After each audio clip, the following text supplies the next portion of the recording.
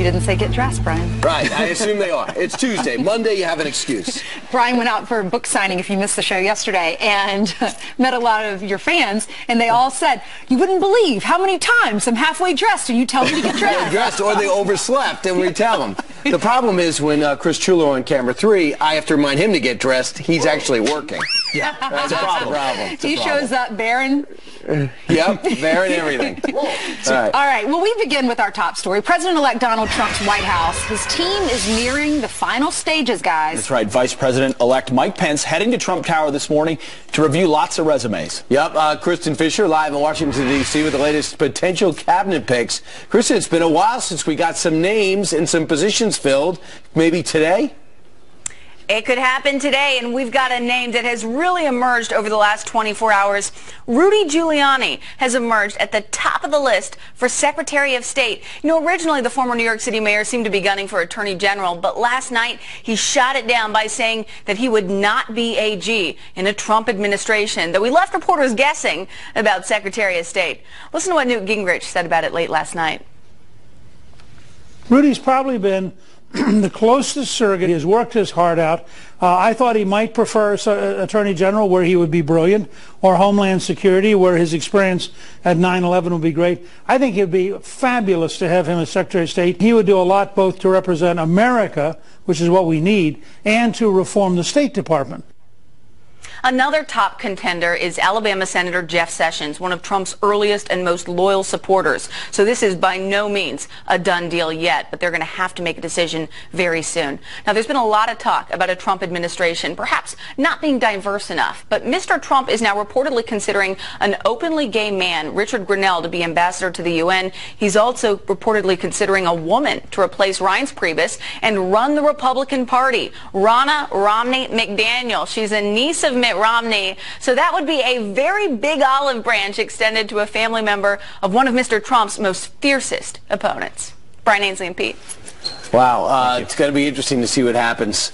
All right, so let's talk about basically some of the names. If Rudy Giuliani comes out there, will he have a hard time getting confirmed? I don't know. I don't think so. I don't think so at all. Elections have consequences, and if you want to pick in your top cabinet post, what would disqualify a guy like Rudy Giuliani, who's run a major city and did it well in New York? Who cleaned up the city. Who cleaned it up and has a ton of connections around the world. Right. It was a surprise to people, but you can see where it makes sense. Well, Newt Gingrich said anything he wants, basically, he will get, because he's been so loyal to Donald Trump, and he's got a great resume. Right, absolutely. So around 3:15 yesterday, what was everyone doing? Well, if you were lucky enough to be able to, because if your job didn't allow it, you weren't able to listen to the president yesterday. It was an extraordinary press conference. Yeah, it was. The first one since the election. And about 3:15, he said, before I go overseas to Greece, Germany, and Peru, I'd like to tell you basically how I feel about President-elect. Yeah, he said, I want to clear the brush so we have this conversation here at home before I'm overseas. They asked him a lot about Donald Trump, obviously, and this is what he had to say. I think that he successfully mobilized a big chunk of the country to vote for him, and he's going to win. He has won. He's going to be the next president.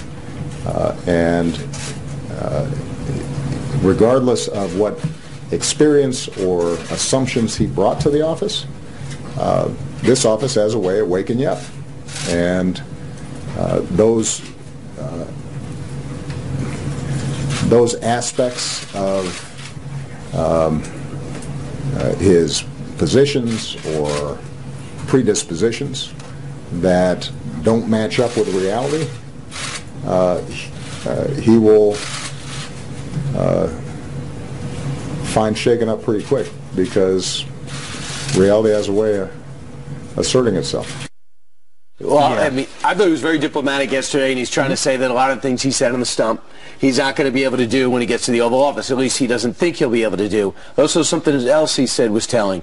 He said that he doesn't think he's an ideologue. He thinks he's more pragmatic. Essentially, what I read that is he's going to do what works. I like the fact that he's also said that he's going to help the transition team and the staffers transition into the White House, because he has a very short time, Donald Trump, to fill 4,000 positions. Absolutely. It's not any, and even inside inside the White House. I mean, he did a nice job at the podium. I totally agree. I thought he was gracious. I thought he said all the right things that you want to hear. He was baited, too, by some questions. He was baited, and he did a nice job. But there's a lot of proof out there right now, or evidence, that there's a public position and there's a private position in the White House. Publicly, he's saying the right things. There's a photograph, I don't know if we can put it up on the screen, of the Obama staff sort of greeting or seeing Donald Trump when he first arrived at the White House. A lot of you have seen this. That's not a happy-looking crew right there. I think that's probably more indicative of how they really feel inside the White House about Trump. And there's been some leaking also. So there's things said publicly, then they go to the press with how they really feel. And that was actually a picture of when the president found out. They were reacting to the results as the results were coming out.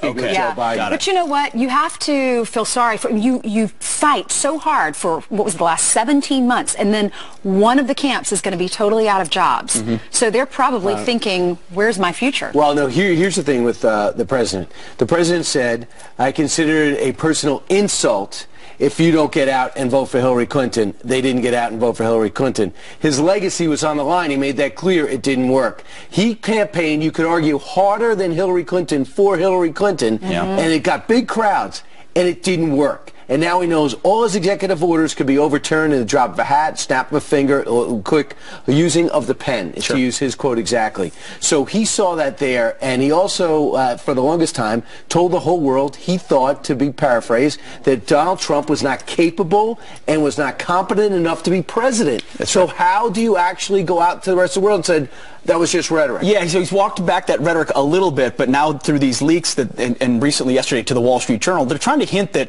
well, the job might be too big for Donald Trump. This is what it said inside the Wall Street Journal yesterday. During their private White House meeting on Thursday, Mr. Obama walked his successor through the duties of running the country, and Mr. Trump seemed surprised by the scope, said people familiar with the meeting. Trump aides were described by those people as unaware that the entire presidential staff working in the West Wing had to be replaced by the end of Mr. Obama's term. You can see it as them trying to imply that he's just not ready for it. Right, but was President Obama ready for it? Is anyone really ready for it? I mean, you have to have a transition, and that's why people have said, we want to vote for Donald Trump. We love him because he's a man of the people. He's not establishment. He doesn't necessarily know how to run a White House, but people have said he hopes that he surrounds himself with people that do.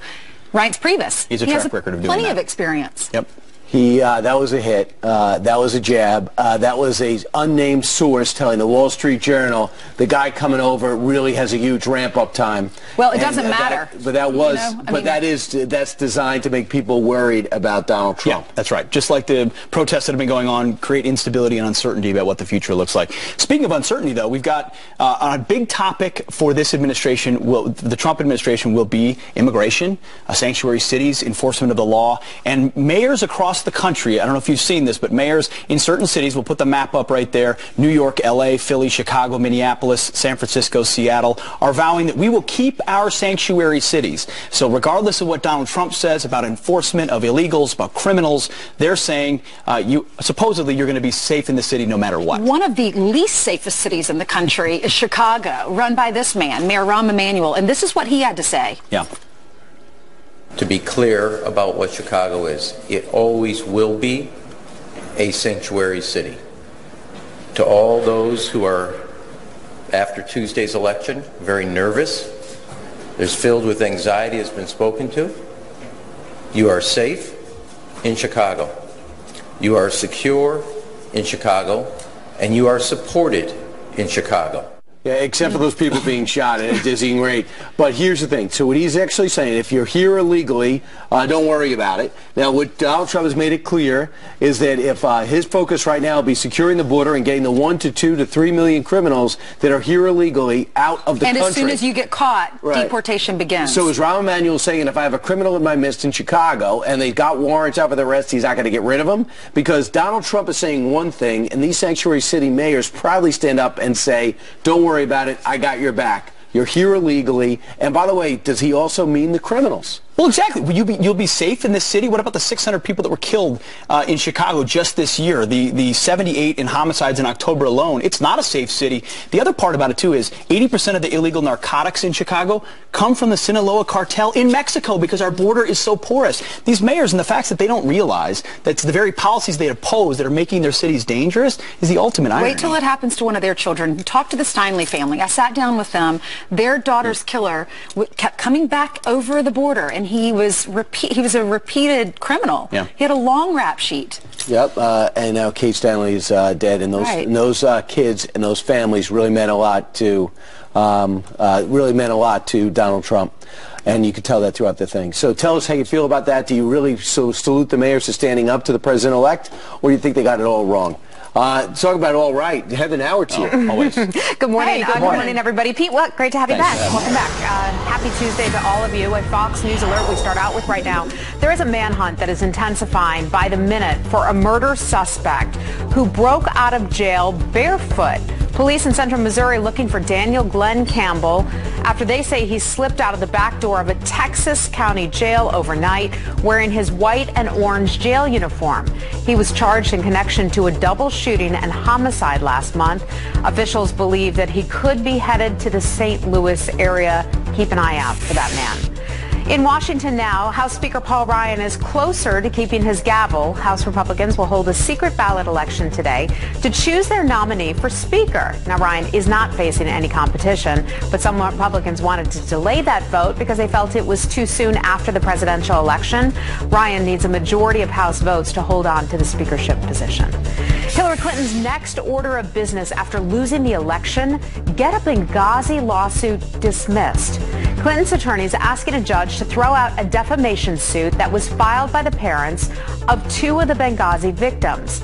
Patricia Smith and Charles Wood say that Clinton called them liars. Their suit also claims that she mishandled confidential emails, and that is what led to their children's deaths. President-elect Donald Trump's Mar-a-Lago club could soon turn into a winter White House. Members and staff are reportedly getting ready for new security measures at the Palm Beach property. The future First family is expected to spend Christmas and possibly Thanksgiving there this year. And those are your headlines. Good place to choose it. If you're going to do winter somewhere, might as well do Florida, right? Got a lot of properties to choose from. That is true. That is true. Right. Life is about to change. Thank you. All right, straight ahead. All right, President-elect Trump turning heads for saying this about his presidential salary. Well, $1. So what do the voters think? We just put it to the dial test, and the results, well, they're fascinating. Plus, one woman's new little black dress had a little stowaway, a mouse. Look at that. Sewn inside it. She should have said no mouse. Like Donald Trump prepares to take over the White House from President Obama, Hillary Clinton leaves the spotlight, at least for now. So how do the voters feel about the transition? Lee Carter is the president and a partner at Maslansky and Partners, and she joins me now with the brand new dials. Good morning. Good morning, and it's been a week. It's been exactly a week. It's the Tuesday after the election. Let's start with Donald Trump. He was being interviewed by Leslie Stahl, and she asked him about his salary, and he said he didn't want to take a salary. Watch this and watch the dials. He didn't even know what the salary is. Everyone across the board loved that because he's saving the taxpayer a lot of money. So Republicans gave it an A, Independents A-. Democrats even gave it a B+. I don't think I've ever seen Democrats go this high for Donald Trump, but this was a symbolic gesture. It was important. He comes in as an outsider, and it really made people think that he was serious about it. All right, the Hillary concession speech. Watch this. We have seen that our nation is more deeply divided than we thought. But I still believe in America, and I always will. And if you do, then we must accept this result and then look to the future.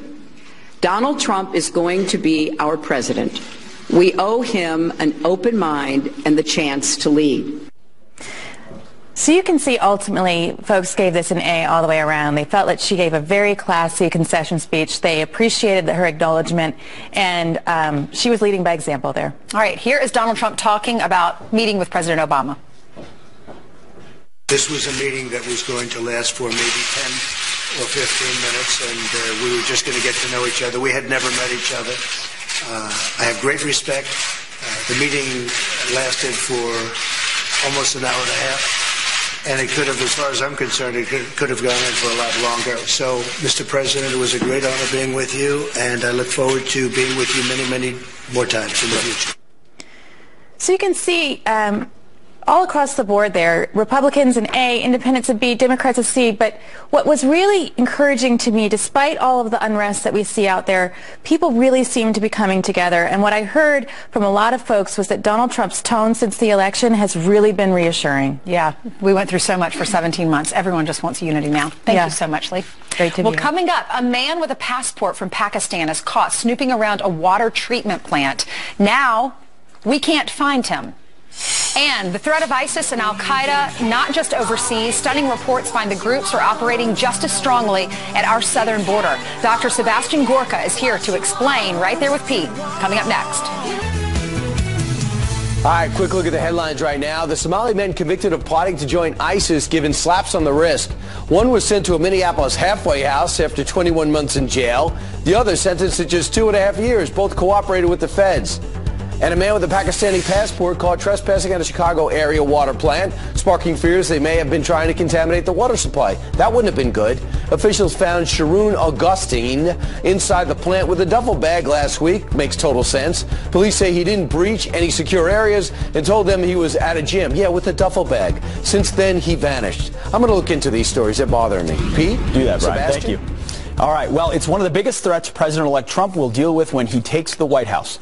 Terrorism.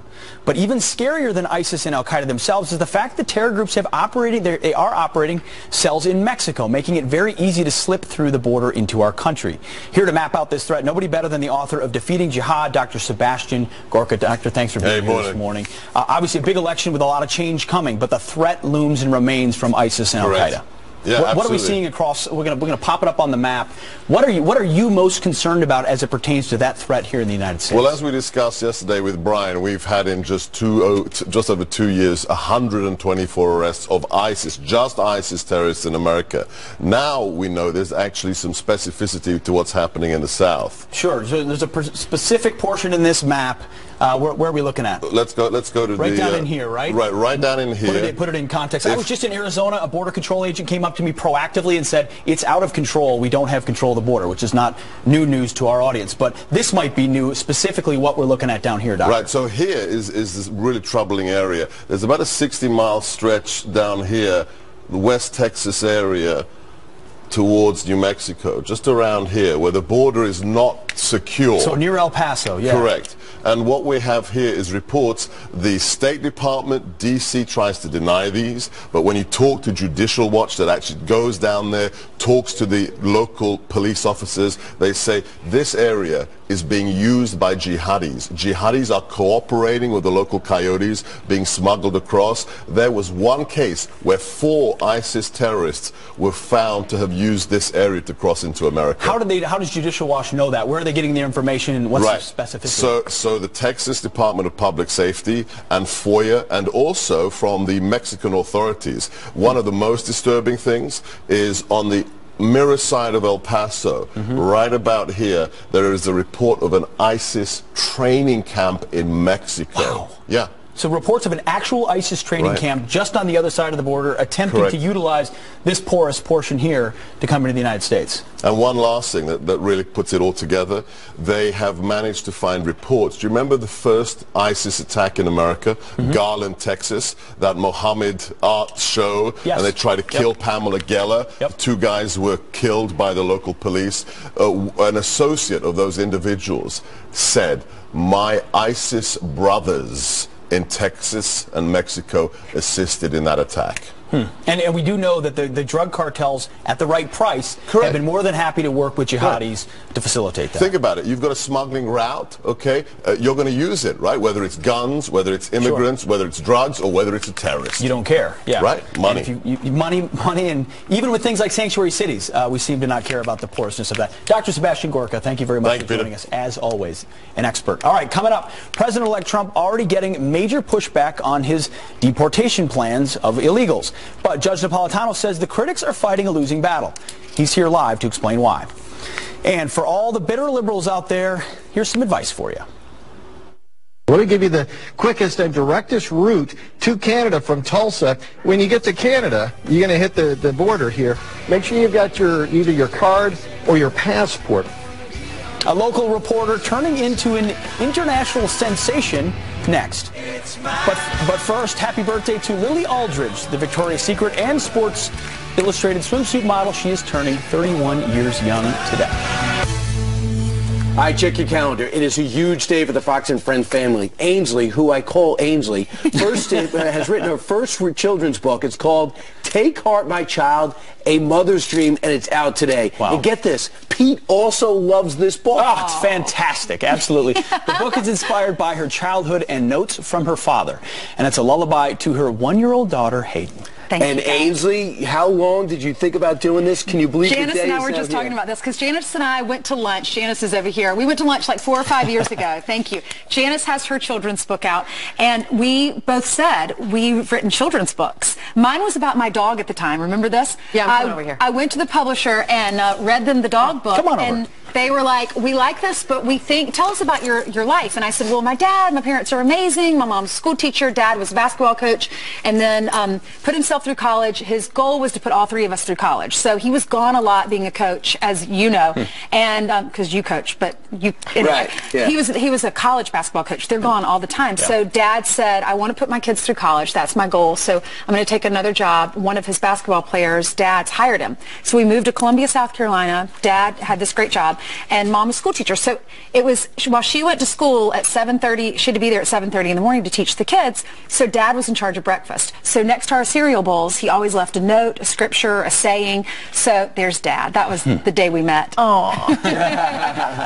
But here's the children's book, and it's just sayings that my parents taught us, especially some of those notes that Dad left me. And so when I was pregnant with my daughter, I wrote this book. And so I'll read a little bit of it for you guys. Right. All right, here's page 1. Can I sit on the floor cross-legged? Yeah. It says, before you were born, oh, I wanted a baby so badly. Before you were born, before you came to be, I dreamed a love song on a butterfly sea. Look at the artist. She's amazing. Yeah. How did you see the butterfly? See, hold on, you don't interrupt my reading. Oh, sorry. The waters that day whispered truths in my ears of hopes for you, love, for your life through the years. May your feet trace new patterns on warm sandy shores. May you dive into waves and yearn to explore. But if you get lost in the ocean's vast tides, take heart, my child, I'll be by your side. And then there are a few more excerpts I'll share with you. I liked this paragraph. May you take the high road, though the road may be long, pledge to follow your heart, so your heart will be strong. And the pictures are incredible. She did a great job. Jamie Kim, she's amazing. May you strive to be happy, change your course if you're not, embrace the world's colors, colors others forgot. And that reminds me, if there's a child in your classroom, 4th grade, there was a little boy that sat next to me, and he had some challenges, and it was my joy to help him with scissors and with coloring and things like that. So I think of him when I wrote that. Embrace the world's colors, colors others forgot. Never forget the ones that might not have. That is beautiful. So when you wrote that, did your image of mom and daughter or son for the kid, that was and when the publisher sent it to me, I went into her nursery. I was pregnant at the time, didn't know if I was having a little girl or a little boy, and I went into her nursery, and I wanted to read it for the first time there, and I just wept because I was so excited. I got this job, pregnant with my baby. It was just all at once, and then the book. So I'm so grateful, so grateful. So today's a huge day. It launches today. You could pre-order last night. You were on with Sean on the radio. And today is a great time to order it, especially because with the holidays here, this is a great book to get for the holidays and get it out of the way in November. Proceeds going to Folds of Honor. That's amazing. That's and America knows you. They know your heart, and when you know the person that wrote the book, I think you have an additional special connection to it. So Ainsley comes in and says, my book launches today, and I said, tomorrow. And she goes, yeah. She goes, do you have a copy? Oh, yeah. He goes, can I have it? I don't have mine. She took the book out of my office. Here, you can have it back. All right, thank you very much. Congratulations, Ainsley. Meanwhile, Ainsley's dad will be here with Hayden at 8:30. Yes. They have all types of demands. They want a car. It's got to be a limo. It's got to be a certain amount of time. And they need this child seat. We need green M&Ms in the green room, Brian. Get on it. Meanwhile, it's my turn to toss to Janice Dean. Do you want to stay here, or do you want me to go to the weather wall? You know what? You make the call. Whatever you want to do. Okay, move over, Pete. You're always welcome. Okay, let's take a look at the weather. You know what? The reason I'm in the studio is because I'm a wimp. I didn't bring my rain boots. It is pouring rain outside, so already I'm a diva here on the second day of Fox and Friends. 51 in New York. It's 40 in Chicago, 54 in Rapid City. warmer than average across the central U.S., 15 to 25 degrees above average. And we have this coastal low. If it was a little bit cooler, we would be talking about snow across the Northeast because this is a coastal system. But across the Northwest, well, here's the Northeast. First of all, it's going to be a messy commute if you live across anywhere from the Mid-Atlantic up towards the Northeast. New England could get heavy rainfall. And there are your temperatures, too warm for snow. And this is the time of year that we could potentially see a nor'easter, but that is not going to happen because the temperatures are too warm. And then across the Northwest, that's our next system, and that actually could bring the potential for the first big snowfall for the northern plains and the upper Midwest. So we'll be watching that. And congratulations, Ainsley. I am so proud of you. Janice. So proud of you. Proud of you. Aw. Freddie the Frogcaster. Yeah. Awesome. Yeah. Brian. Right. Hey, if someone could find Heather now, she used to be over there, and somebody moved her. She's right there. Good morning. Congratulations, Ainsley. We're also happy and proud of you. Good morning to all of you. A couple of the news headlines I want to bring you right now. There's a brand new bombshell ruling for the star of the Netflix series Making a Murderer. Brendan Dassey is set to be released from jail after a Wisconsin judge overturned his conviction, saying Dassey was coerced. A near disaster on a packed flight as pilots go to drastic measures to avoid crashing into a drone. One of the 54 terrified passengers on board the Canadian Porter Airlines flight posting this photo with the caption, "Scary flight moment, but we made it safe and sound." She says the plane took a sudden dip, causing everyone to scream. 2 flight attendants were hurt. And these A-listers all said they would leave the country if President-elect Donald Trump won the election. Well, it turns out they're crying wolf. So now an Oklahoma traffic reporter is stepping up and leading the way to Canada. Watch this. I know a lot of people said that if their candidate lost the election, they'd be moving to Canada. Not sure why, but that was some of the folks' promises out there. So let me give you the quickest and directest route to Canada from Tulsa. When you get to Canada, you're going to hit the border here. Make sure you've got either your card or your passport. How funny is that? Make sure you got your card or your passport from the Oklahoma traffic guy. Well, we'll check back in to see if this growing list ever made it to Canada or not.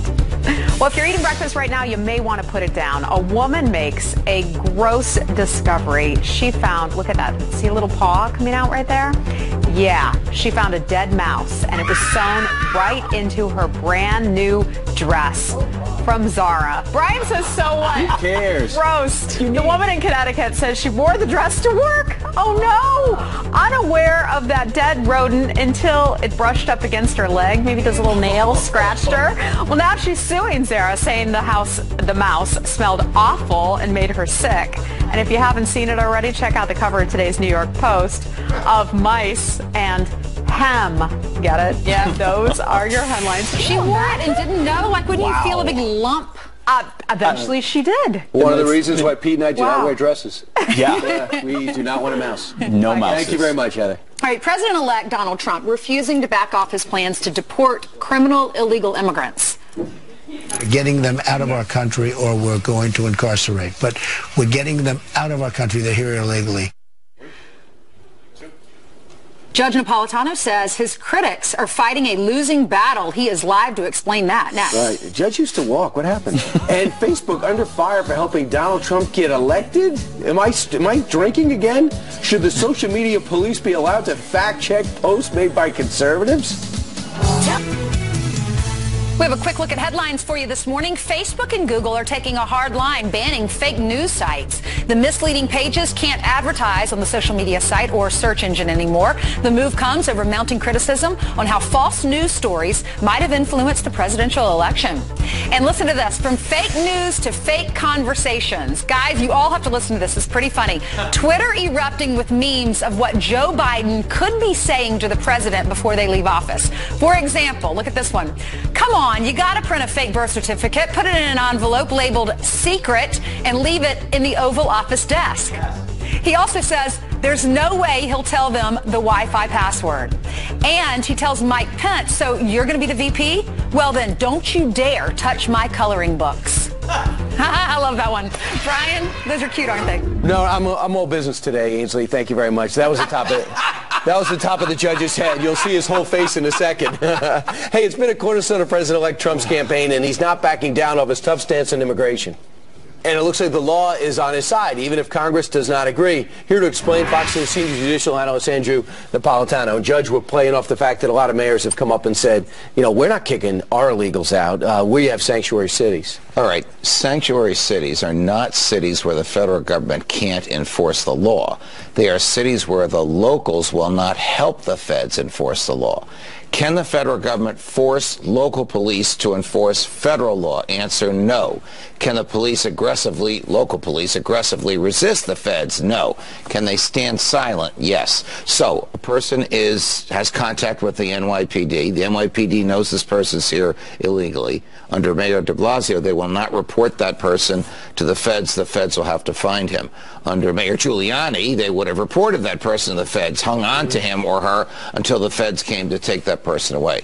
President-elect Trump actually has the law on his side because Congress has given American presidents great leeway to make a determination based on national security, national sovereignty, and the resources available about who should be deported and who should not be. Some of the states have pushed forward and said, leave our illegals alone. Philadelphia, New York, Chicago, L.A., San Francisco.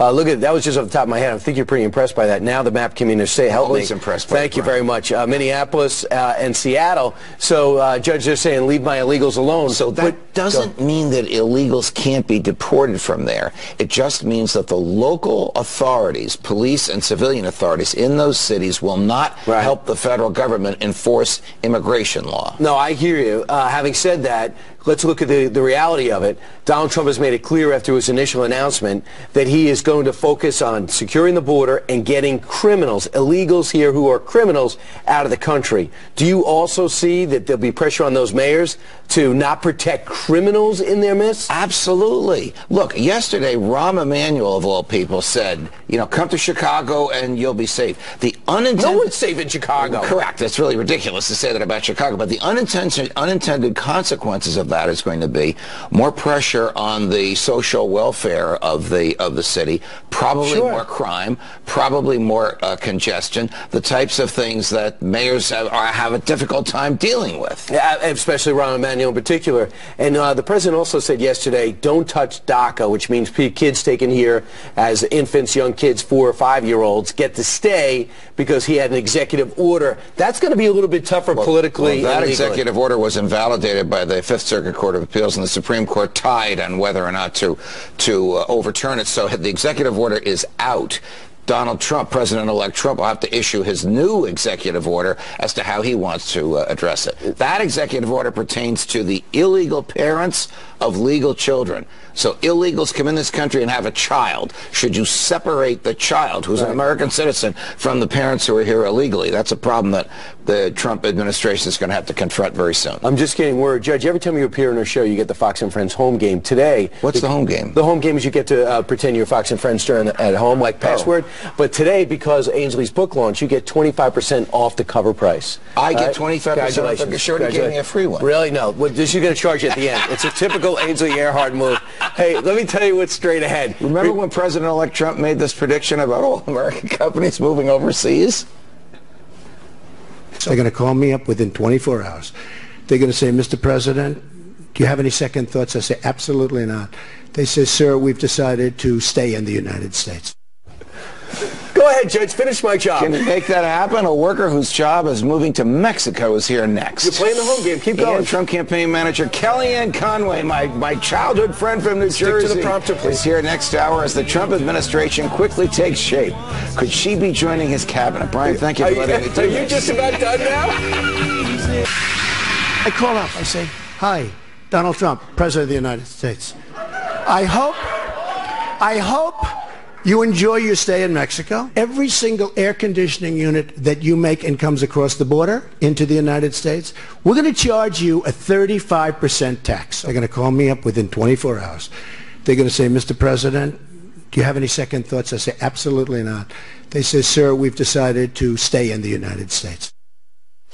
President-elect Donald Trump won the White House on that very message, keeping manufacturing jobs here in the U.S. And it all really started at Carrier Air Conditioning, where Paul Roll had been a loyal employee for 17 years, and they all get the word, because someone's rolling an iPhone, that they're all going to be laid off and their plant is moving. Paul, are you pretty relieved that it is now President-elect Trump? Yes, I am. Why? I feel that he's going to carry through on his promise to keep more manufacturing jobs in the United States. I honestly don't believe he's going to be able to keep Carrier, but I'm very hopeful that he can. And it's not the sole reason I voted for him. Paul, what's your story? You were there at 17 years at Carrier. You know, what happened when you found out that it was moving? It was just, it felt like somebody just punched me in the gut when I was standing there listening to the executive just in a very cold manner telling us our jobs are going away. And I mean, I'm just still trying to figure out where I'm going to go after Carrier. We're looking at the video of when you guys all got the news that you were losing your jobs. What do you expect now from Donald Trump now that he's won? I expect him to hopefully just follow